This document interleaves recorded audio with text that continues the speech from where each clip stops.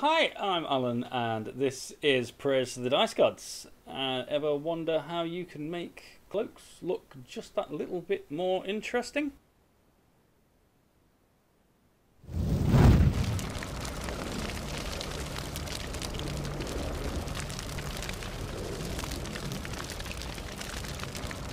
For this one, I've chosen the Malignant Plaguecaster because I love the model, but it's very, very busy. There's a lot going on, there's a lot to look at when you're examining the model, and I wanted something that will make it easy to pick him out on the battlefield and just make him slightly more interesting. His face is so obscured. We've gone for a bit of a wet blend, and my vision is to have a galaxy scape, like he's drawing his powers from the warp through space. So let's see how that goes, because it really didn't go that well to start with. The entire cloak is painted in Xerius purple from Citadel to start with. This is the base coat, this is the actual colour that we want, and then we're going to try and blend that purple out into our electric blue from Vallejo, and then at the other end we're going to go for our blend into pink from Vallejo. When it comes to wet blending, I find you need a little bit of practice just to get into the groove of getting it done. So I struggle usually when I start out. As you can see, it's not going that well. It's not blending the way I want it to. I'm completely forgetting everything I've learned about wet blending, and I just keep slapping paint on the model. And that's fine. We'll keep going back and forth, attempting to get that blend in the way we want it. Now, I'm trying to do this without having to employ other blending techniques like layering or glazing.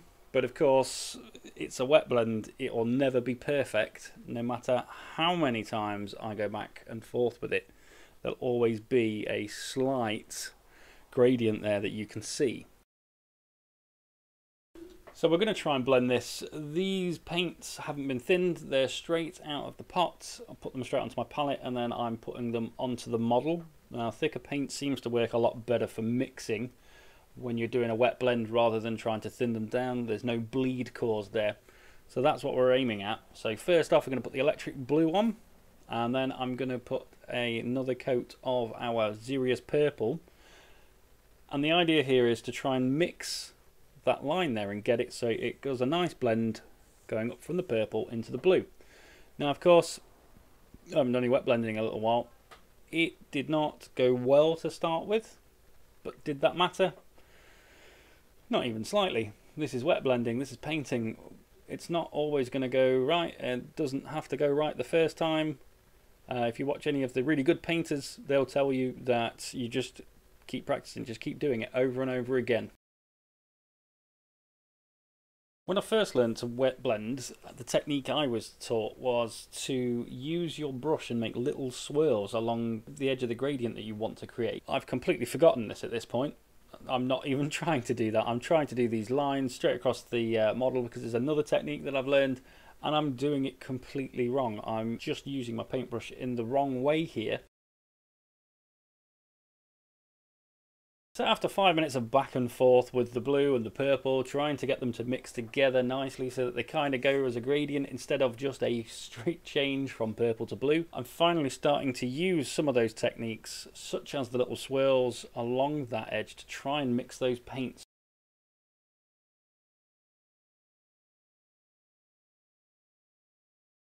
When you're learning to wet blend, you learn quite quick that these paints don't all behave the same. So here, where I've got the blue and the purple to mix, once I've started using the right technique for blending them, I move over to the pink. The pink does not blend or cover in the same way as the blue. So I really start to struggle to try and mix those two together and get that into a gradient that I think is even remotely close to what I've envisioned.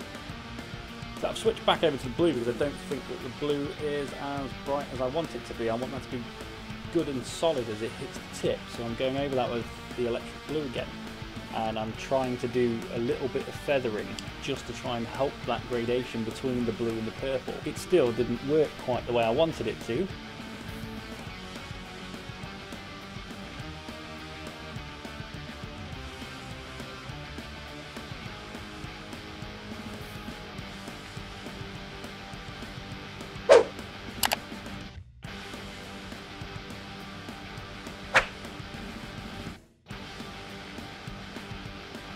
So then I realised in order to strengthen that gradation from the purple to the blue, I'm going to have to do at least some amount of glazing.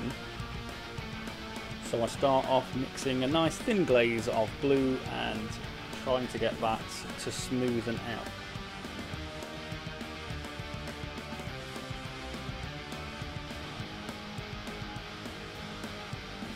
Now I'll switch back to the pink. I'm basically doing some dirty blending here, and that's where I'm leaving the paint on the brush. So I've put a bit of purple on, tried to mix it with the pink, and then gone back to the pink without washing the brush. And I'm doing that on purpose because I find that as I'm blending, sometimes it makes it easier to use the edge of the brush where the other paint is to help mix them together.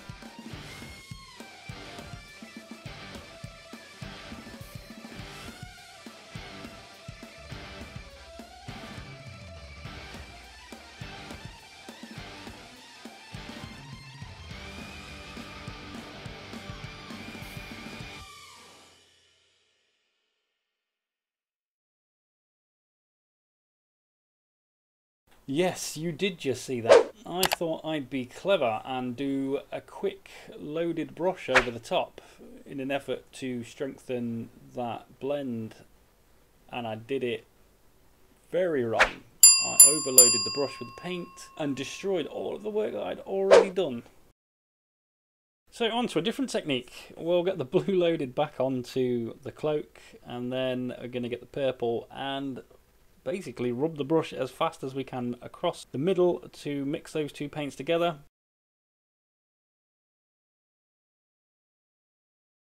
It's finally beginning to work. I'm finally getting the blend the way I wanted it to, whereas if I'd just done these slightly different techniques at the beginning, then this would have been a bit faster.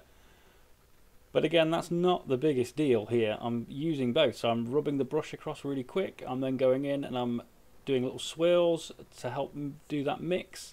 It's finally going the way I want it to go, and I'm getting the kind of blend from the purple to the blue that I was really looking for.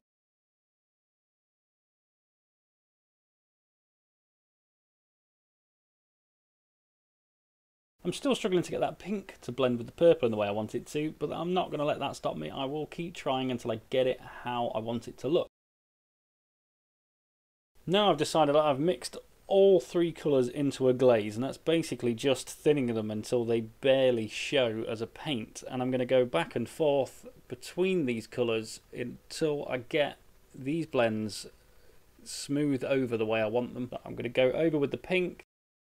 So back and forth just between the colours, putting a bit onto the blue and then a bit onto the pink. When they're dry, switching to the purple. Just trying to get these blends as smooth as I possibly can without having to sit here for weeks.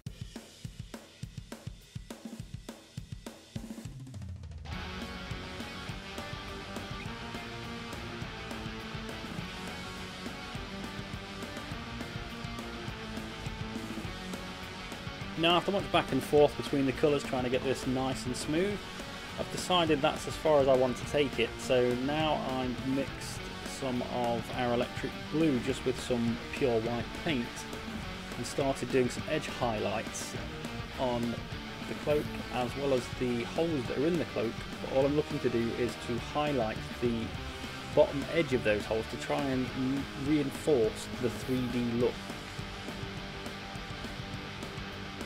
So I'm just going to keep adding white to the electric blue until I get down to pretty much just pure white, and the idea here is to unify that across all three of the colours here. So the pink, the purple and the blue will all have a final highlight of white where necessary, so that it is kind of unified all the way down.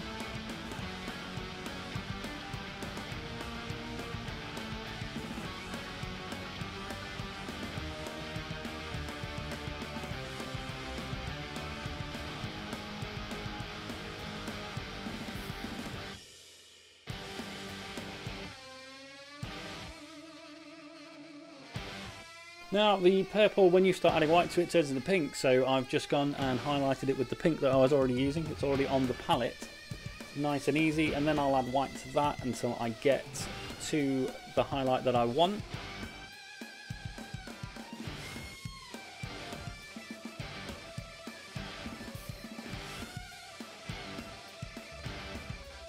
So I'm starting out with a glaze of the electric blue with some white in it to create what will hopefully look like the trail end of a meteorite going through space.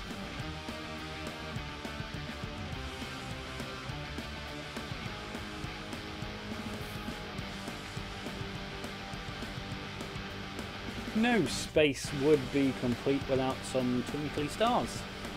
Now these are pretty simple. I just put some yellow dots in and then put in some lighter yellow dots and a little white spot, and then I put a cross onto each of those yellow dots to make it look like a star. So after 40 minutes of playing with some blends and then adding in some fake stars and a trail of an asteroid, just little extra bits of texture here and there, really completed the look of this. I now have the beginnings of a very nice looking Malignant Plaguecaster who has everything I want him to have.